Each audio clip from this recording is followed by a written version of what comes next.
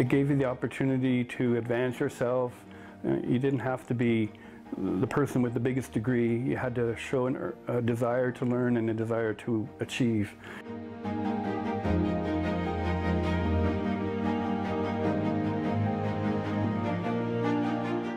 They love success. They talk very fondly of their achievements over time. My crew had 77,000 man shifts without having a lost time accident.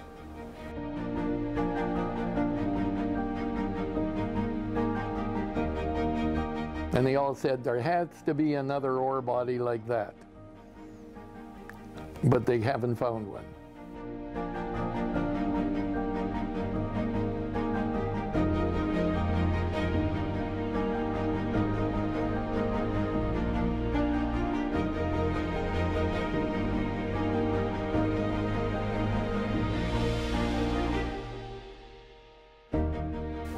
Timmins, Ontario, a city with an extraordinary history of mining. 3 of the biggest gold mines in the world have been part of its legacy over the past 100 years.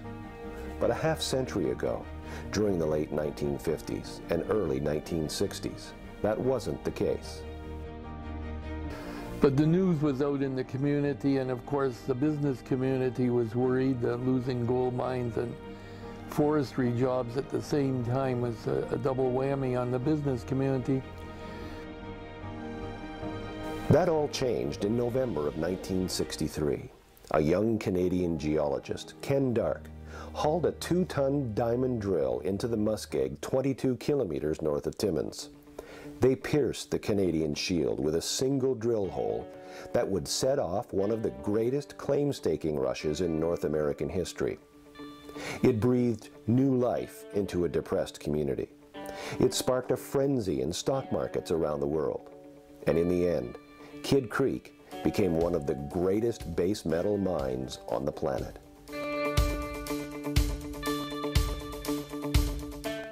The discovery hole had 100 feet of solid copper. There's pictures of at least 10 feet of it. Solid copper.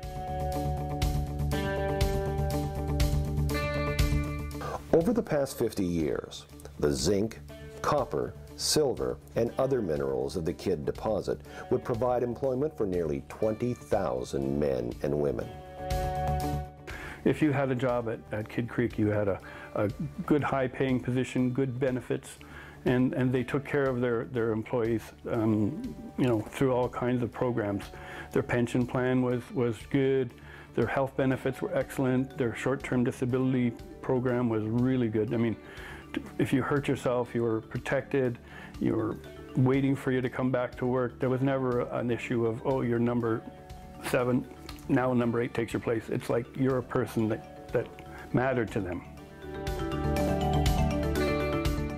The mine itself is unlike anything in the world. It seemed as if it would never end. As development pushed deeper and deeper, company geologists would find even more economic mineralization. So the evolution I've tried to explain to myself mentally, and the analogy I keep coming up with, is somebody at some stage made this decision to build a 20-story building. And it's evolved from that to a 50-story. And then somebody said, well, why don't we take the scaffolding a bit higher? And we try and run a 100-story building. And they said, well, gee, that was easy. Let's try 120. And it's one of those places that has this reputation from the very early days when I was in mining school that people spoke about, where it always was testing how much of this ore body it could possibly extract.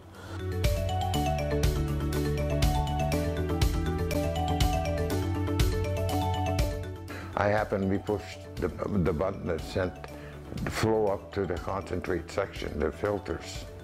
I happened to just be lucky enough to be on shift that day.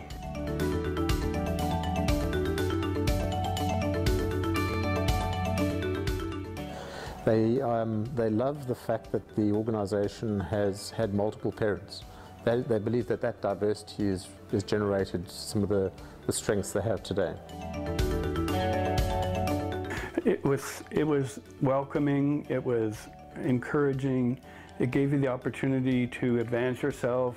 You didn't have to be the person with the biggest degree. You had to show a desire to learn and a desire to achieve, and they would help you. Kidd Creek has one of the most impressive safety records of any mine. Indeed, any industrial operation in the world. Safety is taken very seriously.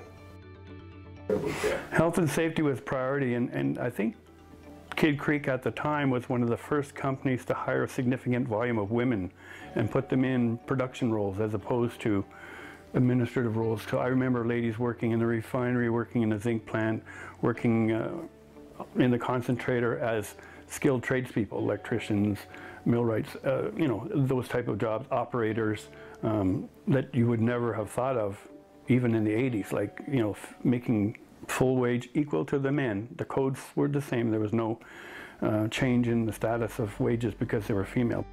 I think the most fundamental thing that we do very well is assess all the hazards that people might be exposed to in the course of their jobs.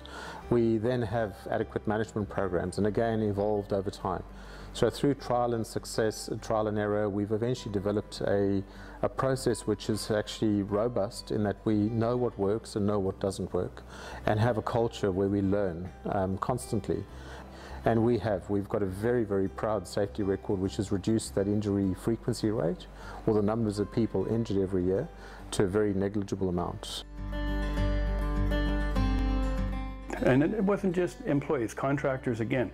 You worked side by side with these people, so it wasn't as if it was, oh, he's a contractor, it doesn't count. It was, you know, he worked at Kidd Creek, he worked with you, and you relied on him and he relied on you.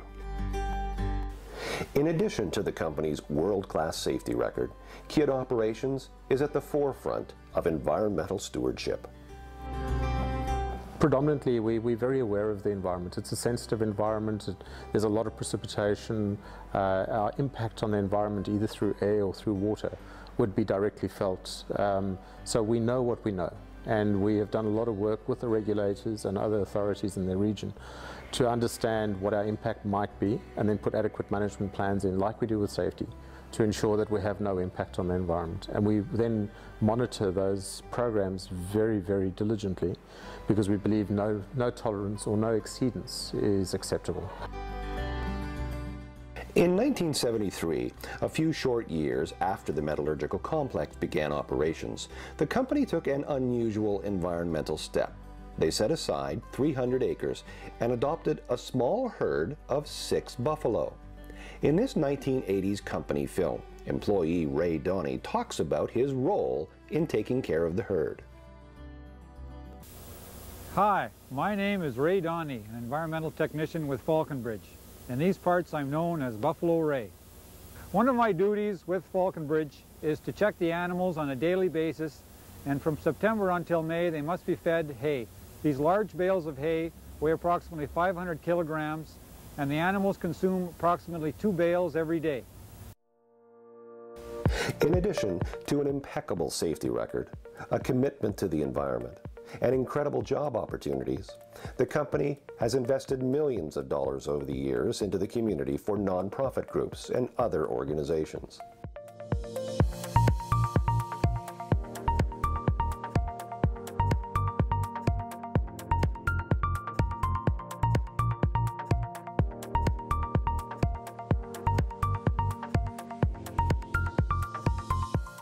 Over and above, we've also contributed quite significantly to a number of corporate social investment projects in the community, both hospital, some of the community non-for-profits and other organizations in the community. Kidd Operations continues to provide base metals such as copper and zinc that improve the day-to-day lives of people around the world, including renewable energy projects, solar panels, electric vehicles, wind energy, energy-saving appliances, and much more. When the closing chapters are eventually written, those who study and follow in the footsteps of this magnificent mine will be challenged to meet the achievements and higher standards in safety, engineering, production, and environmental stewardship established by the nearly 20,000 men and women who have been the heart and soul of Kidd Operations for more than 5 decades. I think what's fascinated me since I got there was this pride that the organization has. So no matter who you speak to, people relate how many years they've worked there, 30 years and 35 years, and they've been through this mine's conversion to another mine. They're absolutely fascinated with change, not resistant to that change. They love success. They talk very fondly of their achievements over time. I may be sounding as if I'm patting myself on the back, but my crew had 77,000 man shifts, and those were 12-hour shifts without having a lost time accident. We've had people from Russia, South Africa, Australia, every mining country in the world has sent people here. And they all said there has to be another ore body like that. But they haven't found one. They haven't found one in their country, we haven't found one in our country. It is a unique ore body.